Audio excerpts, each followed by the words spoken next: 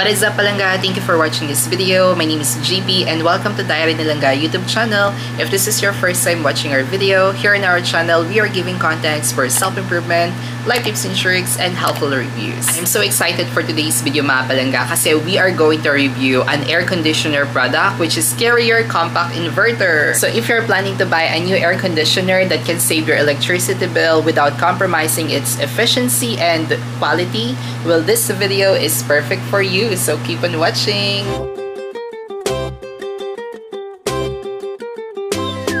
Hindi natin makakailan, mga Palangga, na mainit talaga dito sa Pilipinas. Kahit nga nakaharap ka na sa electric pan, pinagpapawisan ka pa rin because of humidity. At dahil nga pataas ng pataas ang presyo ng mga bilihin ngayon, karamihan sa atin is ayaw na lang gumamit ng aircon kasi nga naisip natin na malaki yung may dadagdag nito sa ating electricity bill. And I'm so happy that Carrier created this air conditioner which is compact inverter that can save up to 85% of our electricity bill. And before we talk about its benefits and a lot of features, balikan muna natin yung araw na kung saan we unbox this unit. So, let's go! So, we have here Carrier Compact Inverter and ano na siya, 1.0 horsepower for window room air conditioner. So, this should be the unit looks like. So, let's go ahead and try to check what's inside the box. Sabi dito, meron na daw siyang remote control and some other features. So, let's find out kano nga ba yung naman itong ating Carrier Compact Inverter. Okay.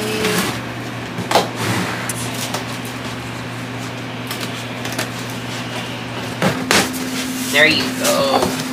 So, pagka-open natin ng box, so ito na yung makikita natin. Ito kasama niya. So, ito na yun. They have warranty at the back. And ano na rin siya, parang kompleto na siya. Nandito na yung manual, how it works, what are the things that we need to check with this unit, kung paano siya gamitin, yung mga features niya. So, yun. Napaka-user-friendly yung mga Palangga. Madali mo lang siya maintindihan. And, aside from the manual, they do have as well this. And, this is for the remote control holder. So, basically, you're just going to attach this to the wall, and then it will be easy for you to place the remote control. So, and the next one is the remote control. There you go. So they do have a remote control for our air conditioner. Ayan. So later, check natin, mga Palangga, kung ano nga ba yung mga features na pwede nating magawa with this remote control, and also how our unit works. And may kasama na rin siyang battery. Yung kanyang mga accessories na nakalagay dito sa taas. And now, let's go ahead and get rid of the box. Madali lang siya, mga Palangga, matanggal. Look at this, di ba? Oh, lakas ko, no? Oh, tada! This is now our unit. So if you will see, energy label, air conditioner, energy efficiency 4.05 under test conditions. So more stars and higher rating means more savings.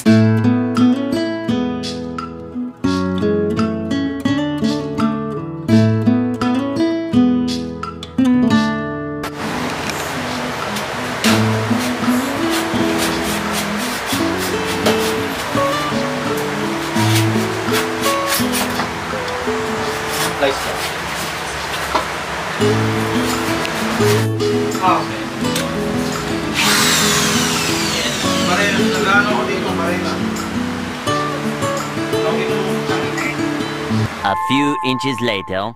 Ayan, guys. So ayan na, na-install na siya.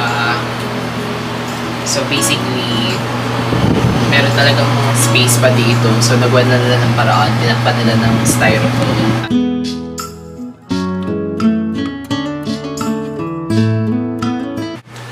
And welcome back. So that was more than a week na, mga Palangga, that we installed this air conditioner. And for the past few days nga, mga Palangga, that we've been using this Carrier Compact Inverter, I was amazed to discover na meron pa siya mga beneficial feature, which is itong Eco Mode. Ayan. And also itong energy saving plug. So with this eco mode mga palangga, itong color green button na makikita natin sa remote control, this feature can lessen energy and electricity consumption. Dahil sa mga palangga, once ginamit itong button na to, gamitin natin. Ayan.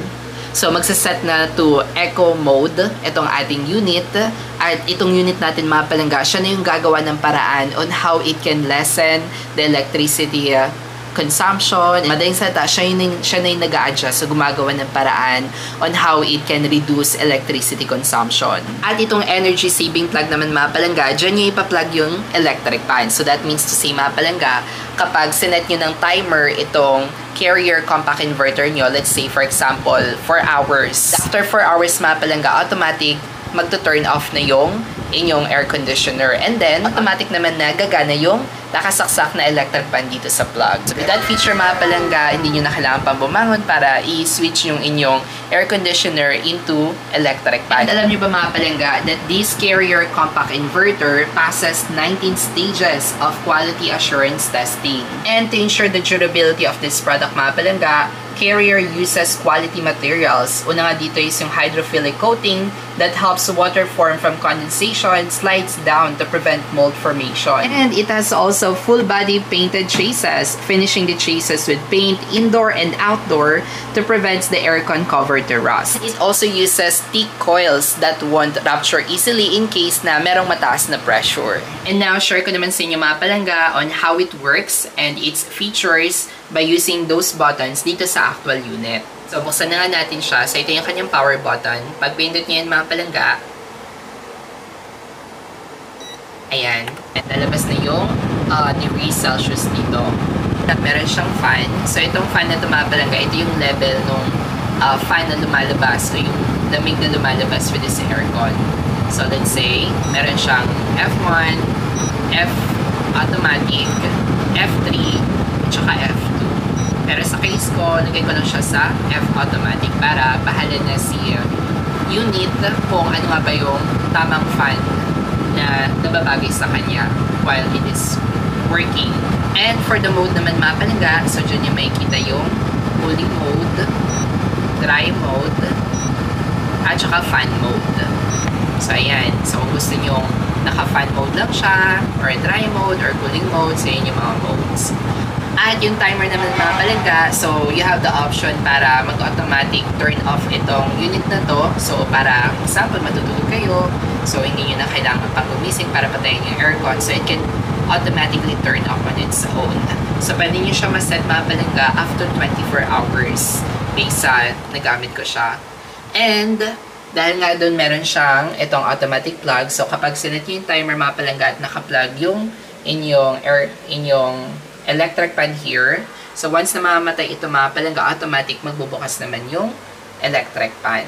So, that's the good thing with this timer and also with this energy saving plug. And lastly, for swing naman mga palangga, so kung gusto nyo ma-spread yung lamig throughout of your room or the entire room, so you can spread by pressing the swing button para umikot ito. And not only that, you also have the option naman para magalaw itong ano niya. Ayan. Saan yung gustong direction. So, gusto nyo ma-spread over so you can press swing, pero kung ayaw nyo naman, gusto nyo naka-steady lang, so you can turn up the swing naman. And ito naman yung kanyang buttons kung gusto nyo pataasin or pababayin yung temperature. When it comes naman sa temperature mga palangga, most likely laging ginagamit ko lang is around 24 to 25 degrees Celsius. Depende din sa lamig na gusto ko ma-achieve inside the room. Kaya naman, it's really important din mga palangga that you need to use the right horsepower with your unit na compatible talaga siya with the size of your room. Kasi mga palangga, choosing the right number of horsepower can ensure us na ma-cover niya talaga yung lamig inside or all throughout your room. At sa mga hindi nakakalam kung ano nga bang pinagkaiba ng inverter sa non-inverter, yung inverter mga palangga, nag-automatic siya na mag-adjust sa sarili niya. Sana all nag-adjust. That means mga palangga, kapag na-hit niya na or na-achieve niya na yung temperature, so kusa siya mga palangga mag-a-adjust. Di bali parang magfa-fan na lang muna siya para ma-maintain niya lang yung temperature na na-achieve niya na. And then kapag feel niya pa rin na parang kulang, so automatic, ito-turbo ulit siya para ma-maintain pa rin yung temperature na gusto niya. And then kapag na-hit niya ulit, so pwedeng bumagal na naman yung kanyang turbo. For having that mga palangga, so it can save your energy consumption. Compare from the non-inverter na kung saan tuloy lang yung turbo nyo, even though na-hit nyo na yung kanyang desired temperature, pero tuloy-tuloy pa rin yung kanyang turbo. So yun naman yung non-inverter. At hindi mo naman kailangan talaga pumunta sa actual unit para pindutin yung mga buttons because meron ka namang remote control. So with the remote control mga palangga, dyan yung makikita kung ilang temperature yung wino-workout ng ating unit. Tapos, mo din mamamodify kung anong mode yung gusto mo. At dito nga din makikita yung eco mode, yung fan speed, yung pag-modify nung number ng temperature, yung pagto-turn on and off nitong unit. Yung mga buttons naman sa baba, meron siyang sleep, on timer, swing, turbo, off timer, bal, cycle, and run age. So, yan naman yung makikita natin sa screen ng kanyang remote control. Just to make sure na talagang kung ano yung lumalabas sa paano yung wino-workout ng ating unit is nakikita din natin sa remote control without looking to the actual unit. And based from my observation mga palangga for the past few days, it works perfectly kasi even though 25 degrees Celsius lang yung ginagamit ko, it is already enough para ma-cover niya yung temperature na kung saan comfortable ako inside the house. And I'm so happy nga mga palangga that I found this Carrier Compact Inverter, especially I'm working from home which I spend my entire day inside my home. With this Carrier Compact Inverter mga palangga, I can now have a better indoor air quality without worrying a high electricity bill. And if ever need ko naman ng help mga palangga with this unit, I can still reach out naman with their 24/7 customer service. And para yung mga palangga, lagay ko na rin sa description box below yung kanilang website where you can purchase this Carrier Compact Inverter, and also you can follow din mga palangga with their social media. So that's it for now mga palangga. I hope you enjoy watching this video. If you do, please hit the like button and share nyo din itong video na ito sa inyong mga palangga din who's planning to get an air conditioner. At kung may mga questions kayo or anything you want to share, don't hesitate to comment below and I'll get back to you as soon as possible. And if you want more helpful product reviews like this, you may also consider subscribing to this channel. And bari mga palangga, gagawin ko pa siya ng video soon once I receive my electricity bill para mabigyan ko rin kayo ng updates on how it affects and the result nitong unit na ito sa electricity consumption ko. So please make sure then that you hit the bell notification button para updated kayo when I release that video. Again, thank you so much for watching this video and I hope you guys have a fantastic day and I will see you all on my next vlog. Bye!